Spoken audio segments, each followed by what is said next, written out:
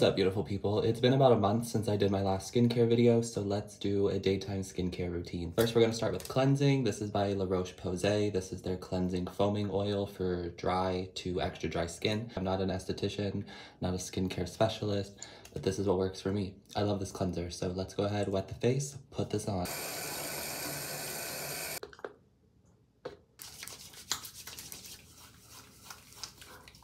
Once the face is nice and dry, I like to go in with a serum. In the mornings, I usually use a vitamin C serum, or I've been using this Peach and Lily Skin Refining Glass Skin Serum. I like this, but I don't love it. I don't think I'll be repurchasing it. It's been about a month of me testing this out, and I don't feel like it's really done much to my skin. And for the first week of using it, I did have a little bit of breakouts, which is fine. It's a skin refining serum, so I kind of expected it to refine my skin and pull out some of the impurities that were inside, but overall, I don't feel like it has done much for my skin, so I will not be repurchasing it. I like it, but I don't love it. After the serum, I like to let that set into my skin for about 30 to 60 seconds.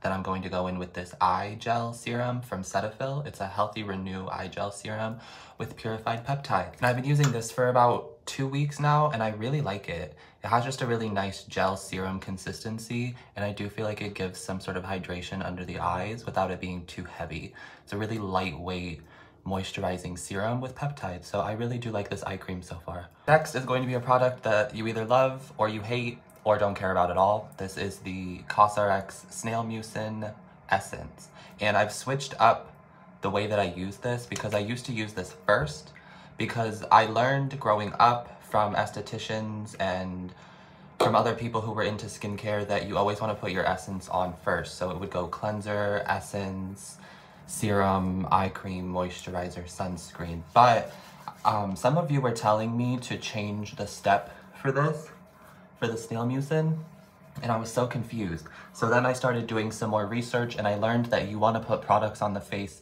by levels of viscosity. And this is like a gooey texture, so it has a little bit more of a viscosity than a serum, which is more thin and lightweight. So I've started putting all of my lightweight serums on first and then using this over top of it. And then after I let the Snail Mucin set into my skin for about 30 to 60 seconds, I'm going to go in with moisturizer. This is by La Roche-Posay. Again, it is their Lipicar lotion, daily repair moisturizing lotion for normal to dry skin.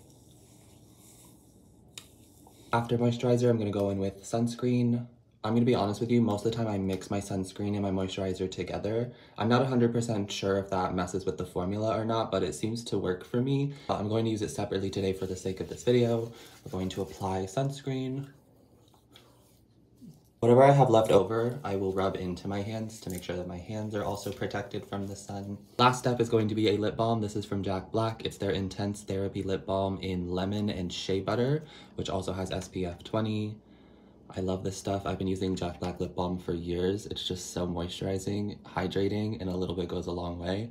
And it really does last for hours upon hours. So that is my skincare routine. The skin is looking nice, fresh, healthy, and ready to go for the day. Remember that this is my skincare routine and it works for me. Some of these products may work for you, some of them may not work for you. I have normal to dry skin. I'm not a skincare specialist. I'm not an esthetician. I just wanted to share with you my skincare routine. I hope that you enjoyed this video. Sending you love always. Take care of yourself, stay hydrated, and I will see you next time. Peace.